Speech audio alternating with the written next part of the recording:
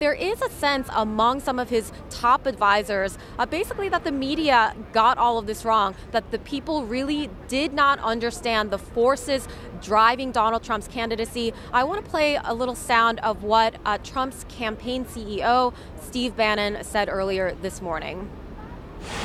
If you listen to Breitbart News Daily and you read the pages of Breitbart, you're not surprised this morning. No. If you read the New York Times and the Washington Post and the Wall Street Journal and the Financial Times of London, I think for the audiences that I think, because I know they refer to you to all the audience members as stupid and don't know what's going on, and or Klansmen, Steve. We're all Klansmen. Yeah, all these names they throw at you. It's the same thing as Brexit.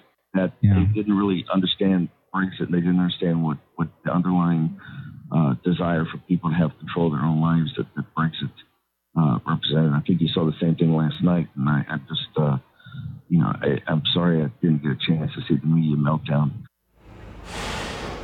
And now that he has been elected, Brooke, of course, Donald Trump has a lot of work to do to build out his administration, to prepare for the transition. And I think a lot of Americans across the country are asking the question of, can he heal the divides that have really come open during this election? It is going to be a tough thing for him to do.